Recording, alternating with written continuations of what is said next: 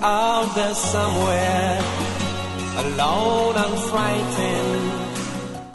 The late Phile Bongole Lutaya was the first prominent Ugandan to give HIV and AIDS a human face back in the late 80s. At the time, little was known about the epidemic that had first been detected in what is now Rakai district, but which was rapidly spreading throughout the country.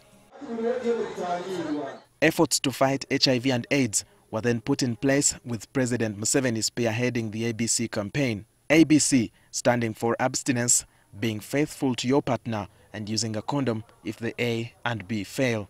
The AIDS Indicator Survey of 2011 shows that Karamoja region predominantly recorded the lowest prevalence rates in the country over time.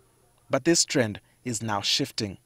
During a series of activities to track the progress of the presidential initiative to end HIV/AIDS as a public health threat by 2030 by the Uganda AIDS Commission in Kotido district, health officials there highlighted their performance as a region. We tested 160,019.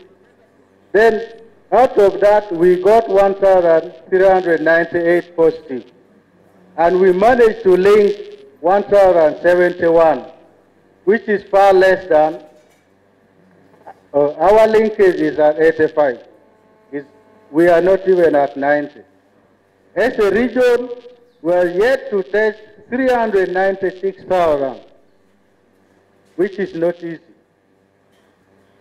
If people are not coming as per the data, and yet we are yet to look for 396,78,000, that means we still have a lot to do. We have seen how we are doing well in PMT City, and we are doing badly in the other components.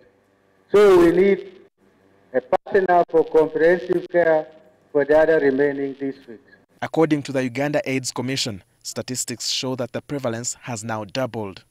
Low compared to the national average of 6.2, but that has doubled, since, because the earlier HIV prevalence rates for this region were below 2%. So the trend is not a good one. Whereas Dr. Musoba noted a commendable progress towards achieving the president's aspirations in Karamoja, he says the Karamoja region is now exposed to the factors responsible for new HIV infections. And that is partly attributed to the opening up of, because of commercialization. When we spoke to the young people, we found they have some information, not completely, accurate. Every time you see stigma and discrimination in any community, one of the first things it means people don't have enough information. Because the moment you do not have enough information, then you start speculating around issues, around how HIV is spread. In his song, Alone and Frightened, Lutaya spoke to the world about the importance of opening up to the fact that AIDS kills, but also to spread a message of prevention and hope. It's me and you, we gotta stand up and fight. We'll share a life in the fight against AIDS. Let's come on out, let's come together, fight AIDS.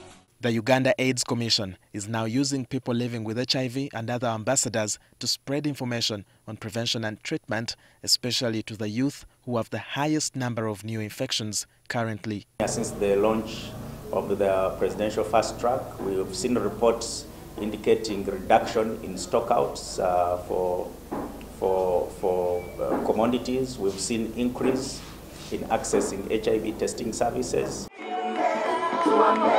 Vision 2030, 1990, yeah. We're going to start up initiatives in schools. We're going to open up AIDS clubs where every Saturday we shall be having the girls and the boys in schools tested and they get to know their status. So these young people deliberate on these issues as champions and then they cascade this knowledge back to their peers. On the sidelines of a public gathering, The woman member of parliament for Kotido said cultural practices have become a big contributing factor to the rise of new infections in Karamoja. Our villages are clustered, and you find when they are clustered, they have a common place for the girls to sleep. And this is where courtship takes place in a traditional way. In this house, there's a wrestling, and because of human weakness, you find some of them are raped there, some of them accept on consent. The other challenge that people who are already positive are on drugs is that they don't have food to support these drugs. The district health officer for Kotido district urged government to improve the staffing levels in the region to enable them provide the adequate and required services in time. Services is added on to additional services which we had before, with no additional recruitment. So we are using the existing staffing to what? To offer services to the people. So it is training our people. Minister for Karamoja Affairs, John Byabagambi, who represented the president at the function in Kotido district, said the government is working towards providing more information on prevention and treatment. The health facilities that we had put in place in one area, now they have moved to another place. Now they need us also to follow them to the other place. So it is still a challenge. But I think the most important thing is change their mindset, but also start telling them to live in one place. Walter Mwesije, NTV, Kotido district.